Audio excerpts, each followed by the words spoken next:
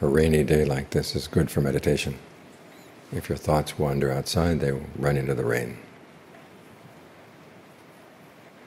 They put you back inside, to where the real work needs to be done.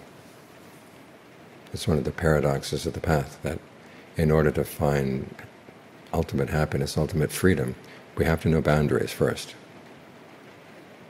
This is what the precepts are all about. As Ajahn Mahabua says, the precepts are a fence to contain our unruliness of mind. Because the untrained mind is like a child in an unruly age.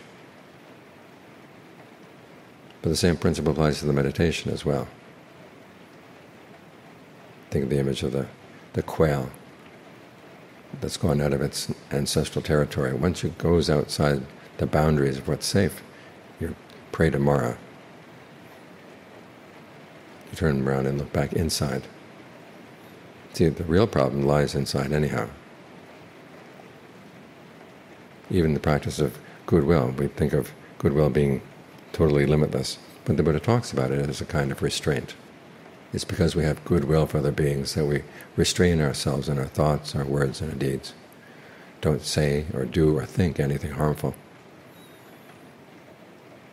But then you begin to see, if you're not doing anything harmful, then your goodwill can be universal, without any hypocrisy. So the limits are there for the sake of freedom. So as you're practicing mindfulness, any thought that goes outside the boundaries of your frame of reference here, regard that as a threat to your freedom. We don't usually think of it that way. The mind that wants to wander, wants to go where it likes, thinks that that's free.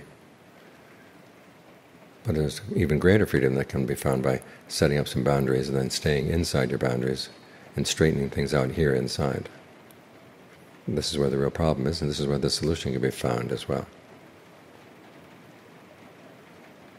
So have a good sense of boundaries. And remind yourself they are for the sake of freedom, and they enable you to be free. It's not that you're going to keep yourself bound up and then someday be released. You find that within the boundaries, everything you need to know, everything you need to do is all contained. And any wandering outside is a real waste of your energy. And as I said, with the principle of goodwill, if you're not harming anybody, if you have some boundaries on your behavior, then your goodwill can be unlimited, it can be universal. So don't think of the boundaries as hemming you in. Therefore, they're there for the sake of your freedom.